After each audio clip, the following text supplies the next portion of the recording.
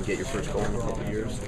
Yeah, I mean, it's fun. It's always fun being up here. The guys make us new guys feel really welcome, and it was nice to be a part of the team and get some ice time.